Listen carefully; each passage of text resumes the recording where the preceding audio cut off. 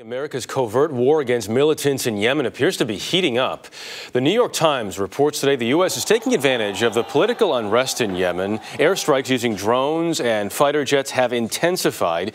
U.S. officials are receiving information from informants. Because of the political instability, though, there is risk that one side is feeding information to trigger airstrikes against a rival. An operation targeting U.S.-born cleric Anwar al-Awlaki missed by a matter of minutes last month because of a rocket malfunction.